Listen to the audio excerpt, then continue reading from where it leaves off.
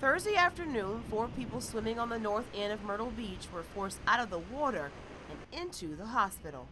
We just seen 2 people coming out bleeding and hobbling around, and people taking care of them with teeth marks all over the feet and legs. One person was bit in the hand and the foot.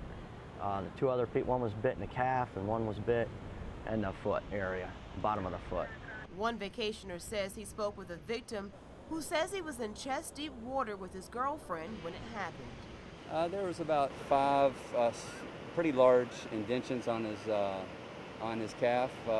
The blood was pouring down to his ankle, and he had five sets of teeth marks. While beach patrol officers haven't confirmed the bites are from a shark, a lifeguard who saw them says they are.